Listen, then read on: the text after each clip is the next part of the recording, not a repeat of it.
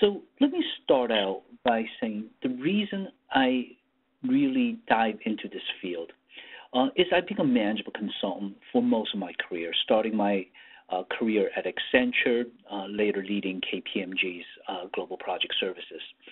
And one of the bias I always had is always amazing to me that there's so many good ideas in organization that sits on shelf and never really gets implemented. And even the ones that do start the implementation path often fail. So let me start out with this sort of nugget that Thomas Edison found. Genius is 1% inspiration and 99% perspiration. And I think that is very, very true in our world today. So let me go on.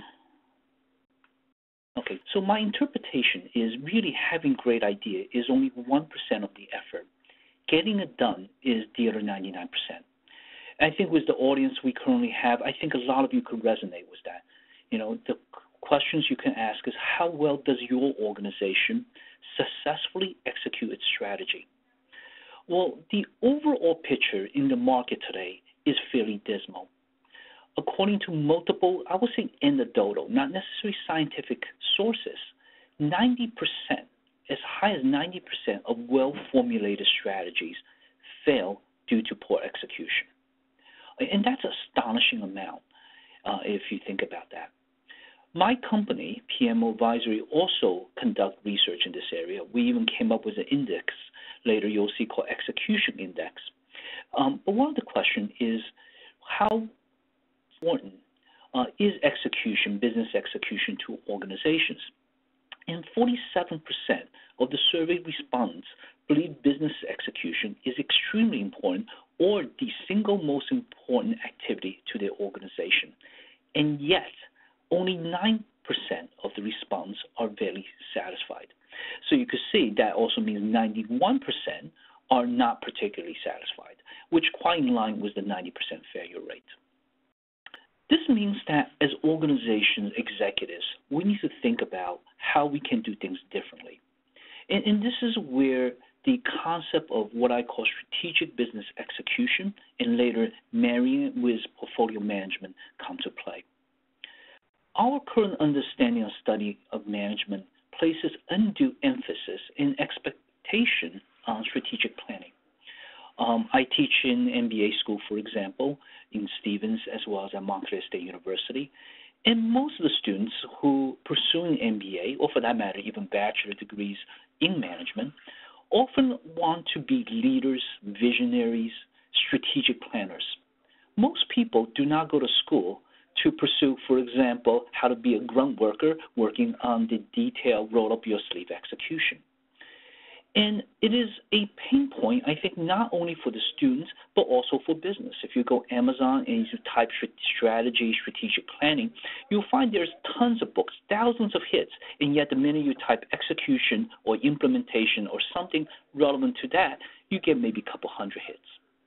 So the emphasis on planning and weak attention on implementation is one of the main culprits of dismal state of execution.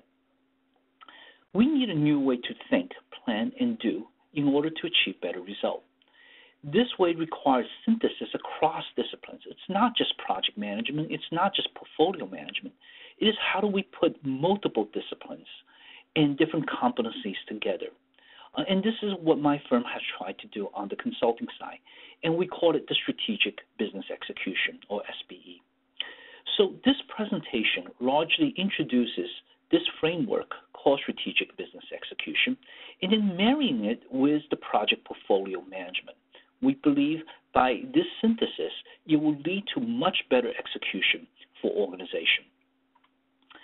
So strategic business execution is about doing the right things in the right way, not just once, but sustainably over time. And this is a bit peeve of mine. A lot of organizations have done project well, but it's one time. It's very difficult to repeat that execution excellence over time across different teams, across different units in the organization. And what it really requires organization to do in some ways, in a nutshell, is to make the tough decisions up front, to focus their resources on the few things that they have to do well, and the rest of things maybe just get by. So the benefit of the business execution framework at the end of the day is really simple: getting the right things done. They may not be perfect, and there will be many trade-offs, but the alternative, not completing and not achieving results, is often far worse. The framework is very simple in some ways.